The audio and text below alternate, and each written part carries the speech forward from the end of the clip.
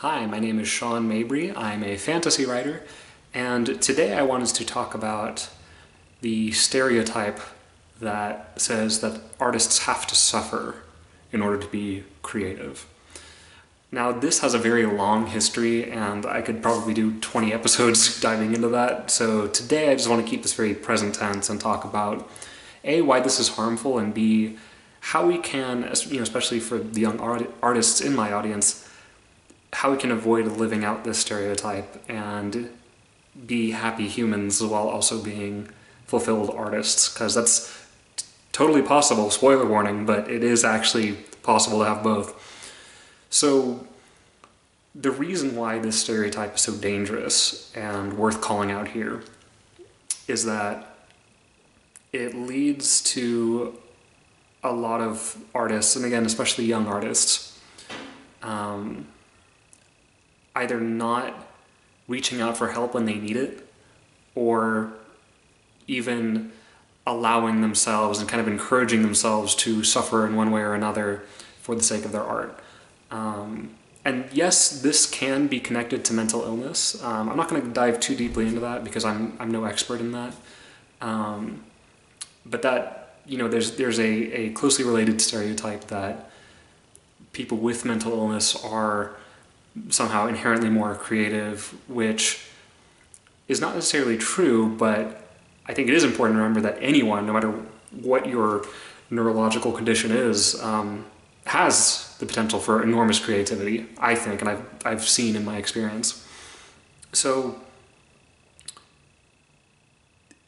the thing I want to encourage you, especially you young artists, to keep in mind is exactly what I said at the top, is that you can be a happy human and also a fulfilled artist. And in fact, what I've discovered through my own experience is that the more I take care of myself as a human, and instead of like punishing myself to try to force myself to create something or get to something deeper, I actually do much better and a lot more work creatively when I take care of myself, when I nurture myself, when I reach out for help when I need it, when I take the time to have a social life, which I do sometimes forget to do, but it's always good when I do remember.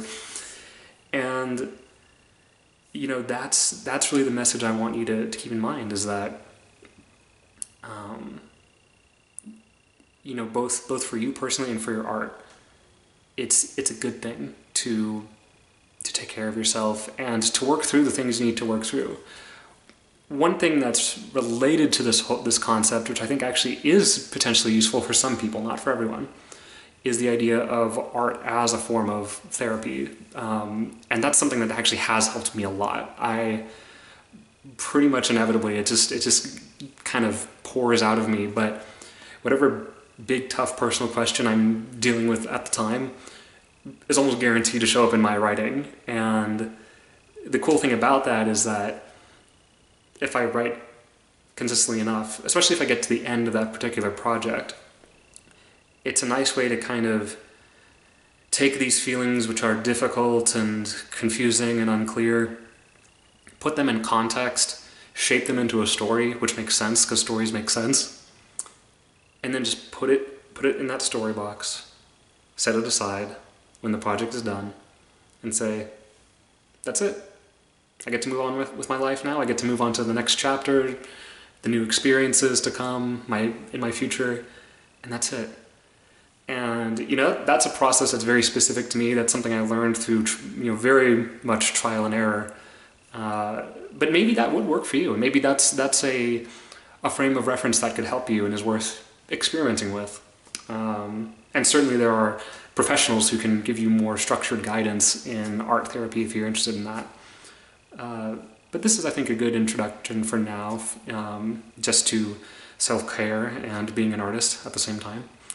And this, I think, will probably be another recurring topic because there's a lot to cover here, and it's extremely important, and I feel a personal duty to talk about this stuff because it affects people like me, and it affects the people I want to reach, which is my young artists out there. So if you like this video, feel free to like, share, comment, subscribe, and thank you for watching. I'll be back next time. Bye.